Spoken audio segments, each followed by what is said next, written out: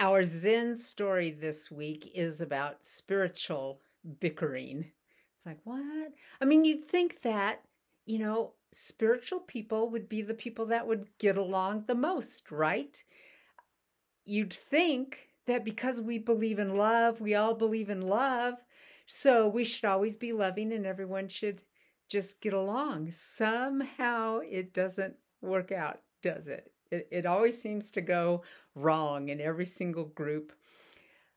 One of the reasons, actually the main reason, particularly if you look at this from the point of non-duality, well, in Zen too, they're the same things. It's because spiritual groups are working on belief systems, and belief systems are always divisive. You can believe in love and I can believe in love. Well, my idea of love is totally different than your idea of love. And how many times have you been in a situation where, love, I mean, that's a good example where someone isn't being loving enough or something, and you're putting your judgment of what looking loving enough should look like on that person. One of the places where this is so obvious is in being a mother. You want to be a good mother.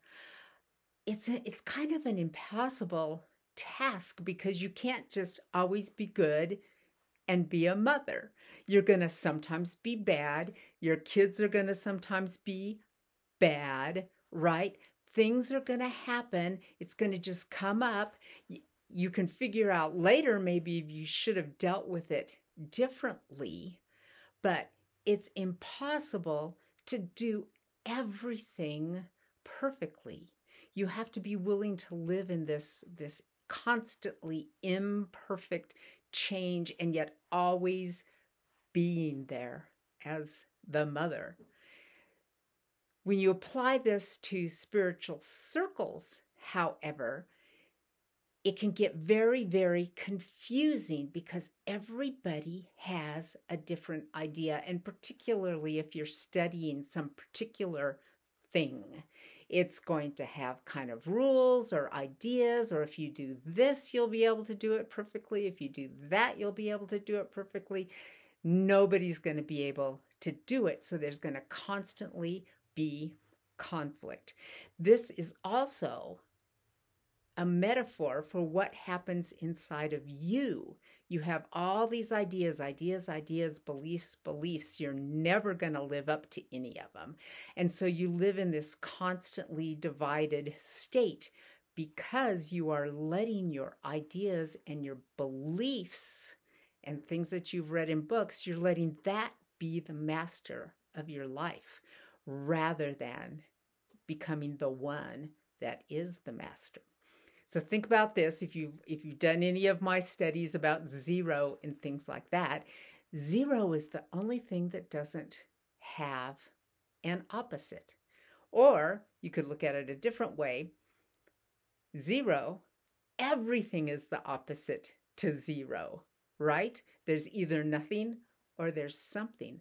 So the only way you can be divided is the only way you can be undivided is if you are always coming from this point of zero in yourself instead of coming from a point of one of your beliefs, because beliefs can be many. Nothing is nothing. Same thing in spiritual circles. The only way there can be zero conflict is if there are no beliefs. Or, I mean, you can have the other one where everyone is forced to believe the same thing, like in the story of Rinjai's cat, right?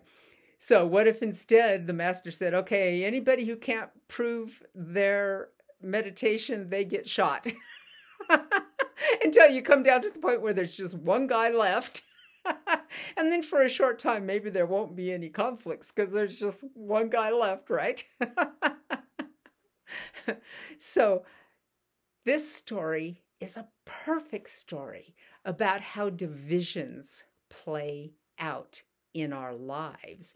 And how you'll notice in the story how all the monks chose their fantasy over reality, except for the one monk, Rinjai, who just said, that's ridiculous to cut the cat in half. So, I mean, ultimately, it's just a story that paints a picture in your mind. And the picture that it paints, the picture of clarity and truth, and, the single pointedness of Rinjai, this picture, the more the picture is without words, the more the picture is just a floating picture, floating, in zero-ness, then the more this picture can start letting you know how to live your life, moving you in the right direction, helping peel that onion toward full enlightenment. And most of all, stop doing really stupid stuff.